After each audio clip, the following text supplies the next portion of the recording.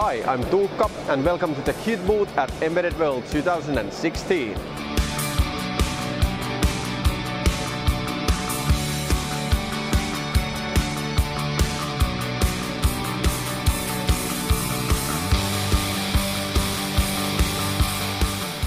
Qt development is all about cross-platform and making the life of a developer easier.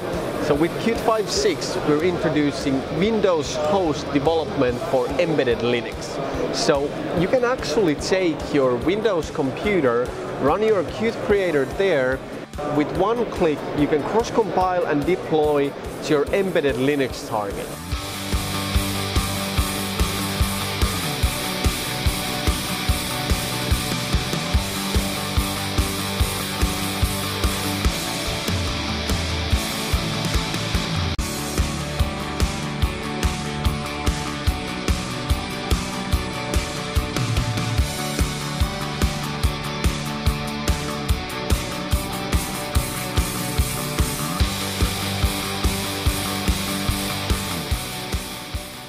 Hello, my name is Giuseppe D'Angelo.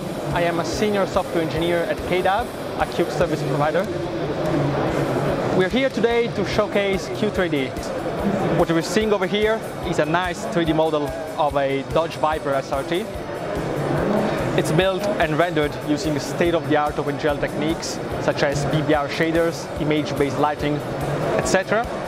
As you can see, on top of that 3D content, we have a very nice, easy-to-use controls made using Qt Quick and a custom Qt Quick style.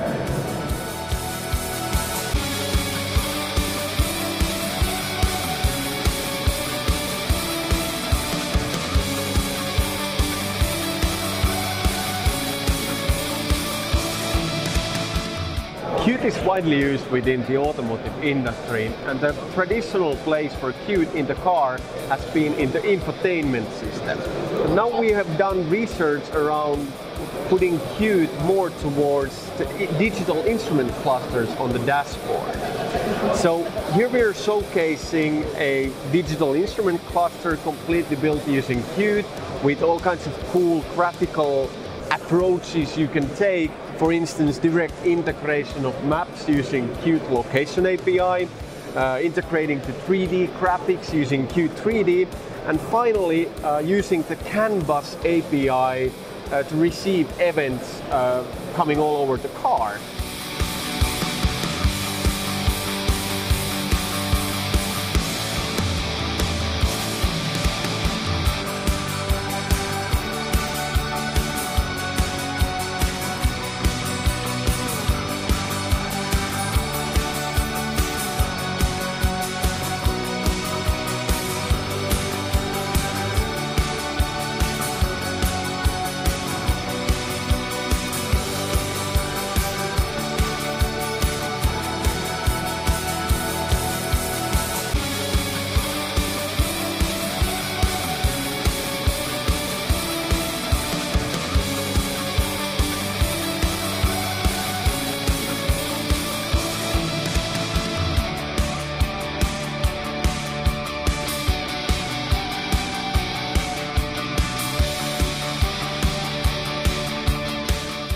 With Qt 5.6 we're also introducing a tech preview of the new Qt Quick Controls 2.